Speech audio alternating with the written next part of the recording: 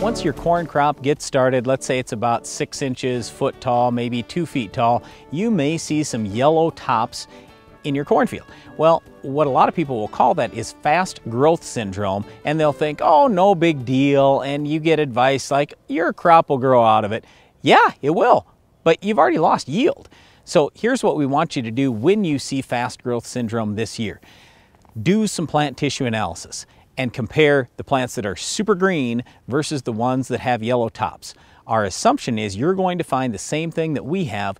It's a nutrient deficiency. It's probably sulfur or one of the micronutrients. All right, I started off the show by teasing Brian that I love fast growth in corn, and I really do, if you've got the nutrients there to feed it. So we've got to deal with these issues as they pop up. When you see that out in your field, don't just think, well, that's a one-year problem. No, you're going to see that year after year after year in that field. Now, you may see some differences between hybrids, and I hear this often that, well, I only saw it in the one hybrid, didn't see it in the other, so I'm just going to switch hybrids, that'll solve my problem. Not necessarily. We do see differences between hybrids in the amount of nutrients that they need at various stages, that varies slightly, and also the root system and the amount of nutrients they're able to bring in. So to me, I would focus on, hey, let's get well-developed roots. Let's find crops that can take those nutrients and push them into our plant quickly, but we can't run short. And if you see that you're running short, you got to fix it. All right, so a lot of times when you see yellow corn, you're probably thinking nitrogen.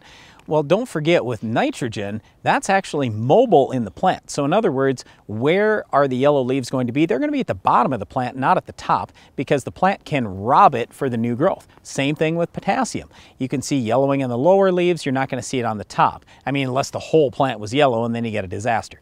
So again, it's going to be sulfur or the micronutrients. And a lot of people will say, oh, I can look at it and tell if it's sulfur deficiency. Look, I've been around for a long time and I've been in a lot of fields and I have a difficult time telling. Even if you don't see this deficiency going on in your crop, you may still have it. It's like many other problems on the farm. They don't always show themselves visually. They may be happening inside the plant, and it's only when it gets to be an extreme deficiency or a really extreme problem that you'll see the visual symptomology. So you're not off the hook if you say, well, I don't see any of that out on my farm.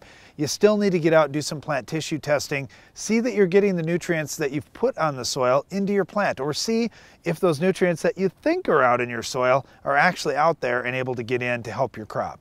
So today we've been talking about yellow tops in corn. It's often called fast growth syndrome.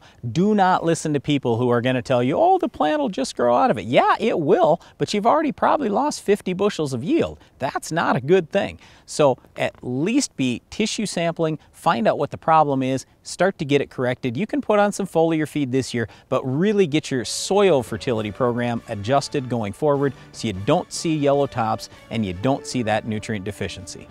One other thing you don't want to see is a tough yield robber like our weed of the week. We'll show you how to stop this weed later in the show.